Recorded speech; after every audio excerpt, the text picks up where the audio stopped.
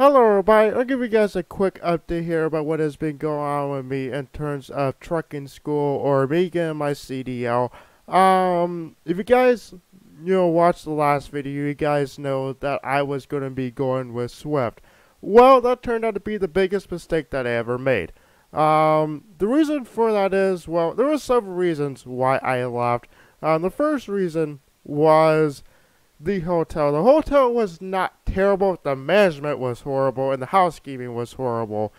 Here's the story behind this. So there was a guy, or there was two people in the hotel that I was going to be with.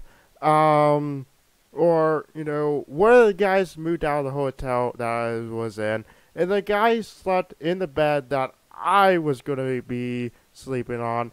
And of course, I'm not going to sleep on anybody's sheets. So I went down to the desk and told them that, hey, the sheets were not replaced. Can I get them to come replace the sheets? And of course, they told me, oh, all the housekeeping has went home. So they just gave me sheets and I had to replace them myself. So the next day, and keep in mind, unfortunately, my roommate was a dickhead. And they didn't even give me a blanket. And the reason why this is important was my roommate decided to leave the window open in 30-degree weather.